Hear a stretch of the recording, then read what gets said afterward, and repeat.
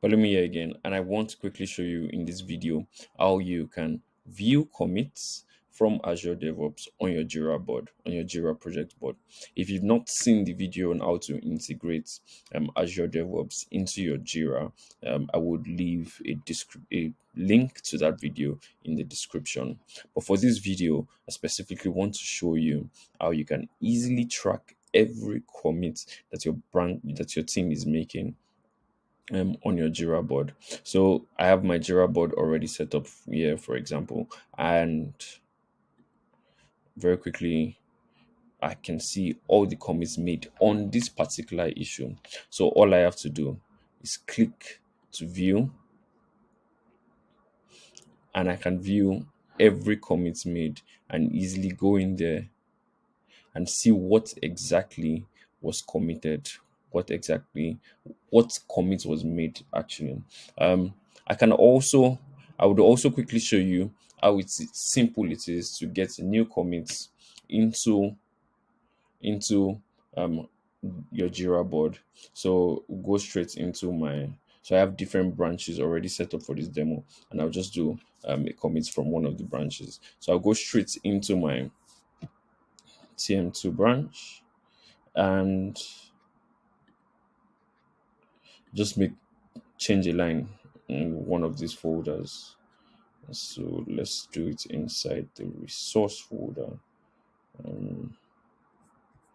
Yes.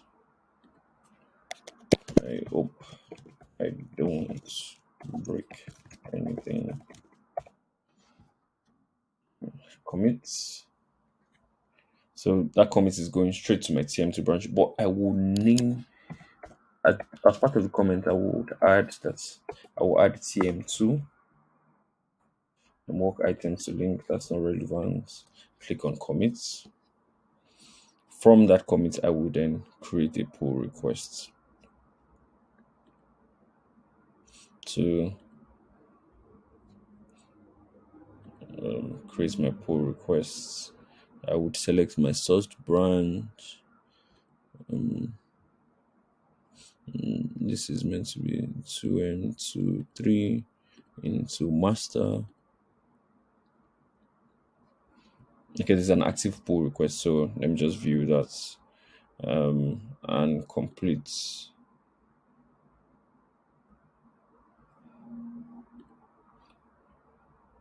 Merge. So always make sure that your issue key.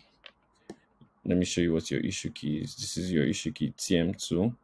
Features in the comments for each pull request and for each comment. That would help it reflect directly on your Azure, on your Jira rather. And now we should be able to see our commits directly on Jira. Yes, this is the comments we just made less than a minute ago, and it's that easy.